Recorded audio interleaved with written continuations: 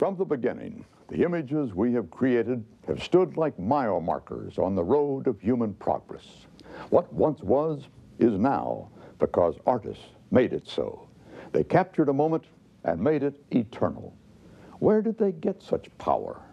Well, it was given to them, passed down through the ages, master to student, each building upon the other.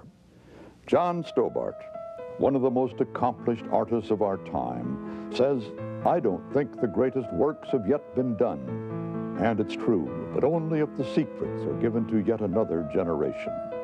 The first secret is this: it is not in the hand, it is in the eye. Follow us and we'll show you that once you learn to look at the world differently, it becomes a different world, one in which nature becomes the greatest teacher of all. On Montserrat, the Emerald Isle of the Caribbean, nature creates some of the most dynamic cloud formations in the world. It's a perfect setting for John Stobart to teach us his technique for painting skies.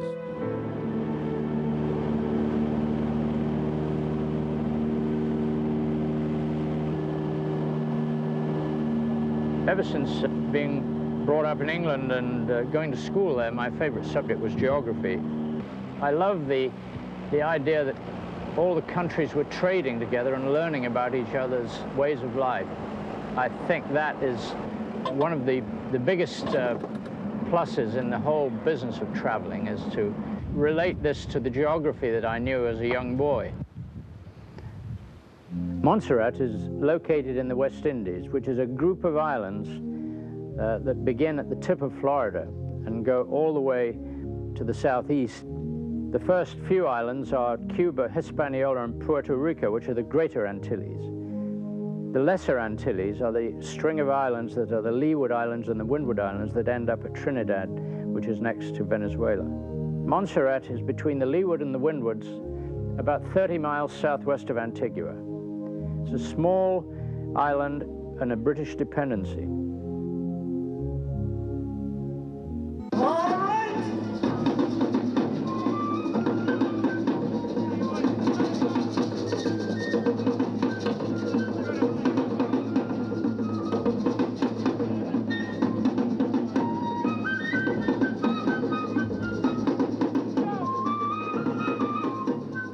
Here we are in beautiful old town Montserrat with what I consider to be the epitome of the island right in front of us, the best view that we could find.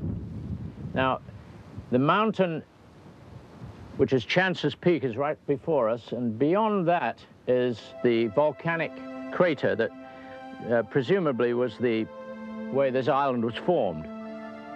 And this is a lovely view because it shows how the clouds form over the mountain and dissipate towards us. Now, initially, I'm just going to daub around here and find out where I'm going and see whether the thing fits nicely onto the canvas, and I'll change it as I go along. A lot of this is really what we were told right in the early part of my art education, trial and error. You try it this way, and you make an error, and you correct the error. And this is what painting really is all about. You have to be prepared to keep altering it. You can't do it right the first time. It's got to be, you just keep going, and finally, with perseverance, you get where you want to go.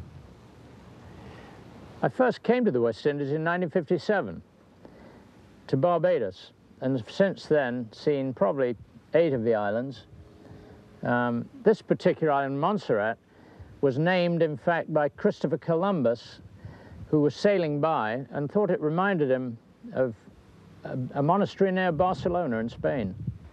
It's funny how all the features of the islands in the West Indies are they've all got their own personality, and this particular one is quite different from the others that I've been in. It's the job of every artist to try and make the character of the thing he's doing a little bit larger than life. And while I sit here and doing Montserrat, I'm trying to put all the characteristics that have come into my mind in traveling around the island into this one scene.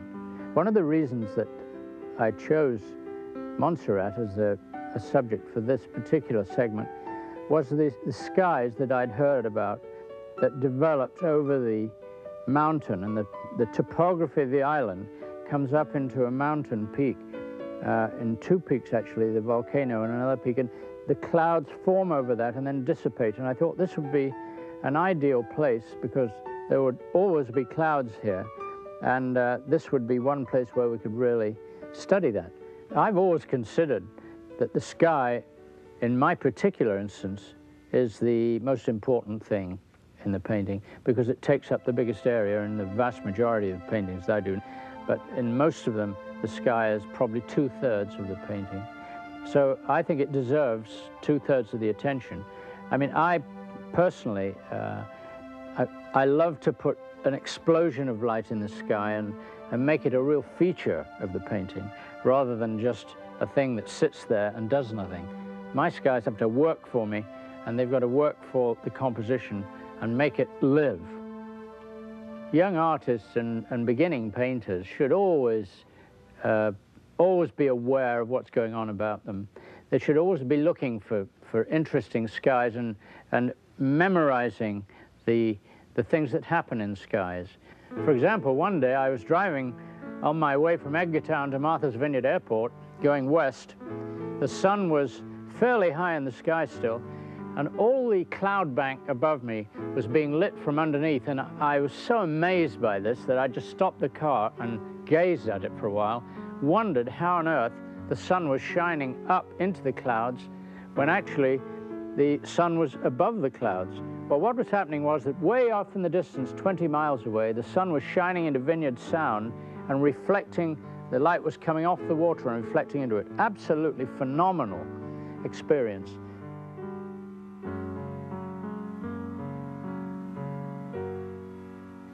Now, I feel pretty comfortable about where I am with it at the moment. I've moved along and I've made all the decisions and passed the point of no return and know that I've got something really workable here. I'm getting towards putting the sky in a little while. What I'm going to do now is put some of these trees in that I think are that turned me on to this thing in the first place. They were backlit this morning, and I'm going to put them in the same way that they impressed me. What we're going to try and do is try and evoke the emotions that I felt when I first saw this scene, and I thought, whoa, look at that. This is Montserrat, and here is this wonderful mountain.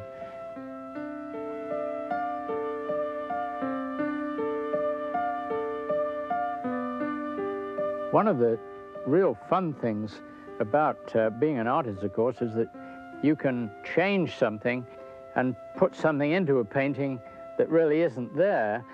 Here I have a landlocked landscape, and I have the beach just off to my right, and I was able to move the beach for, well, about 300 yards, and this, therefore, now says more about Montserrat in one painting than it would have done if I'd have just done the one view. I've got two views in one.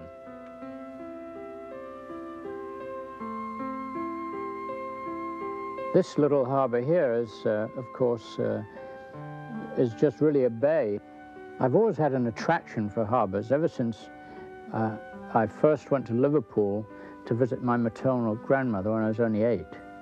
And I came from Derby, which is right in the middle of England, and never seen a ship in my life, only seen pictures of them. When I saw this in Liverpool, everything was there, big freighters, ocean liners. It was really a revelation to me, and I've always been fascinated by harbors ever since then. In initially searching for the characteristic which came to me as the most important thing that I wanted to portray about the island, of course, it was necessary to interrelate with a lot of the people and to go into the different areas of the island and look at the old sugar plantations and drive around the little villages and talk to people a little bit and just find out what their mood was and what sort of people they were. I mean, this is part of the fascination of coming to a sort of off the beaten track place like this. It's just finding how other people live. One of the things that impresses, I would think, all people that come to this island is the friendliness of the people. It's a wonderful thing to be so well received and feel very comfortable talking to people. They always wave to you. Another surprise about the island was when I arrived at the airport, I got my passport stamped with a shamrock.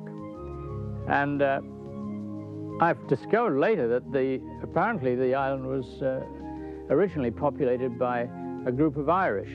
And apparently that heritage can be traced to the present day, even though the island has been populated by all sorts of groups. But apparently this heritage still remains today. And this is why it's called the Emerald Isle of the Caribbean. 1962, you came home. Yeah. I am a out-and-out Montserratian, born here. In the daytime, everything goes to a gray in the far distance. And as it comes towards you, the colors start to appear. And a bright red, for instance, right in front of me, will be gray on the horizon. You won't be able to see that. But halfway towards the horizon, you'd be able to tell it was red. And a quarter way towards me, or three-quarters way towards me, it would be much redder. And you have to keep this in reserve all the time. As the colors recede towards the distance, they change.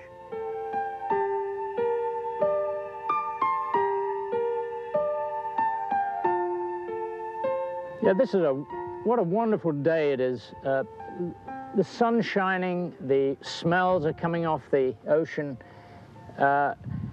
It's a terrific thing to be an artist and out in such a lovely place with tropical fruits and lovely lush undergrowth around, warm winds, lovely temperatures. It's a heck of a lot better than being back in a basement somewhere under artificial light, trying to crank out something from a photograph. I mean, this is life. I think the message here really is that the aspiring artist, all he has to do or she has to do to really experience some of the things that we're talking about here is just to get up and go out and try this and not be put off when they don't get on too quickly. Just go and try it and don't give up. Just keep with it and you'll get all these wonderful experiences and enlarge your life. Now, in painting the sky, one should not use earth colors. This is burnt sienna, that's out. If I need any brown or to go to the warmth, I must make it up with these more ethereal colors. That is not a color that I must use in the sky. This is for all the ground and darks that I'm going to use in the lower picture. The sky should be it's very delicate, and the colors are, one has recession here. I want to make the distance look very good there, and the way to do that is to make the colors, the blue, gradually go into a gray, as I have here. I've got the darker blue here and a grayish blue there. That's as darker the blue that I need in this sky, because I want the sky to look far away. Most people would, when they start painting, they think that all the clouds are white. This is not true. They're never white.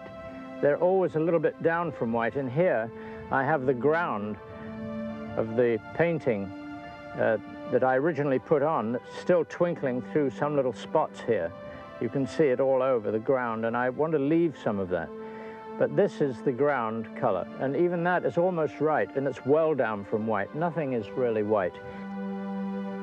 Now I'm just trying to establish the darker part of the sky, which is right, these points here. This will be lighter over here. The darker points are where the heaviness of the cloud buildup right over the mountain is. And next I'm going to dissipate the color across the bottom of the mountain and make that just a little lighter, as I see it is. Basically, I'm using red, yellow, and blue here. I haven't even touched this green. Here again, it's a matter of making a gray, and one can warm it up or cool it off with the red and the yellow here, or cool it off with blue. It's the white and the blue and the red and yellow mixed in a certain way that creates these very subtle tones. The beginner should think of cross-hatching different colors. Don't just paint a gray, make a gray up. Pink and green make gray. There are several colors that make gray. Experiment with it and just slightly change it, not very much. You don't want bright pink and bright gray, but those sort of things the student should think about in just cross-hatching color and not just painting the thing like a door.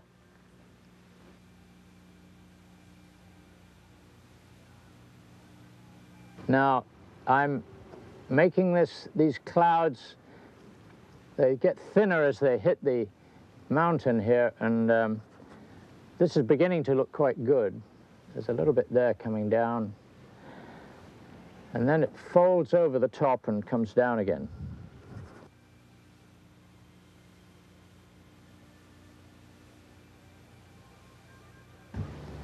Again, it's a delicate balance of playing around with the thing and finding your way through it by working from the cloud itself.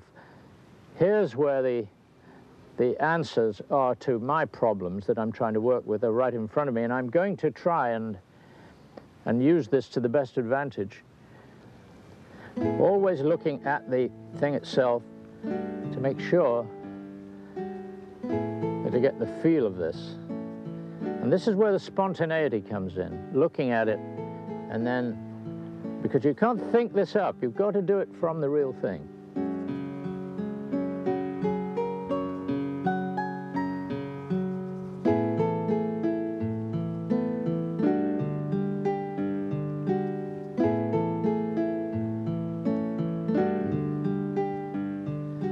And we're getting the right effect.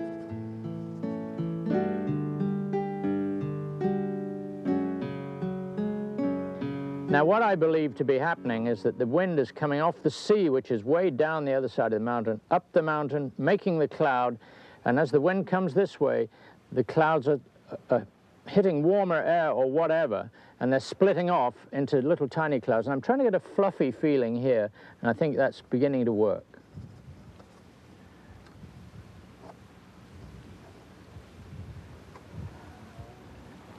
The purpose at this point, as I get down to more of the detail that I want to put in, is that I want to very carefully avoid over-detailing it and getting into photorealism, which is just the opposite of what I'm trying to achieve.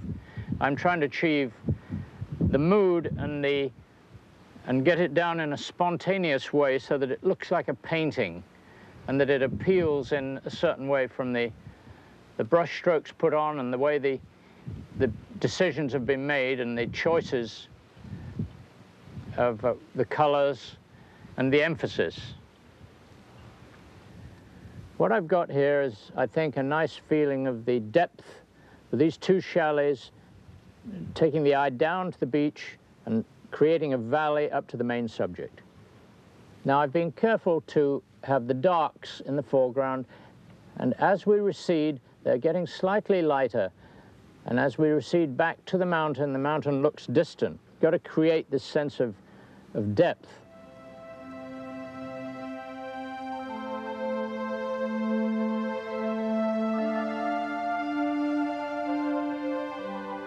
We have nice contrast here with the dark cloud doing what I want. It's dissipating this way, and I'm going to put some little warm bits, because as the white cloud goes to the distance, it gets warmer, and as it goes right into the distance, it'll come to a gray. But as it does that, it gets these nice pink tones, and if I can get a few of those under here, I'm all set. I think I'm achieved what I want.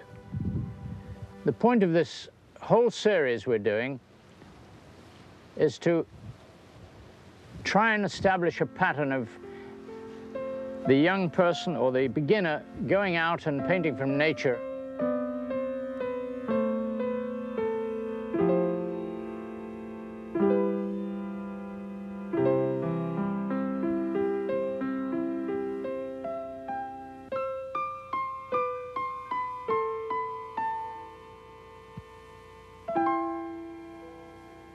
I don't want the beginning painter to get caught up in the illusion that is given us by so many people, that artists have to starve in a garret and you're perpetually worried about where the next loaf of bread's coming. This is not true at all. If you go out there and try it, it's a terrific thing. And you can have a lot of fun and give people a lot of pleasure. And once you get that little bug, you'll get a little bit excited. You'll never be able to give it up. What you have to remember is the most crucial point that you need to have in your mind is that the whole business of painting is not just creating the painting or making money from it. It's a way of life that brings you in touch with a whole new group of people and a whole spectrum of people. And you'll enjoy that. You'll broaden your horizon and you'll meet people and just enjoy life much more. And this is what's happened to me. I'm absolutely fascinated by the people that I've met here. And I hope the young artist will get out of his basement and where it's artificially lit and go out into the real world and meet people and enjoy the discovery the same as I have.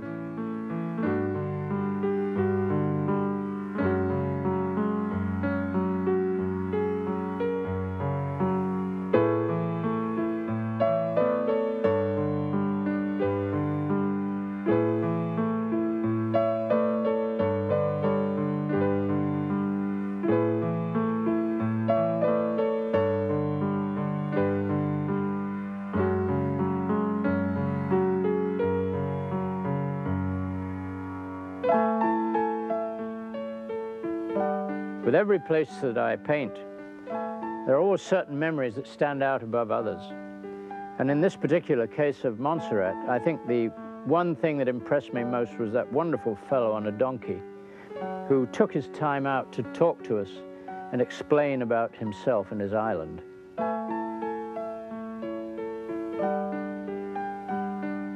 He personified the proud and simple nature of the island.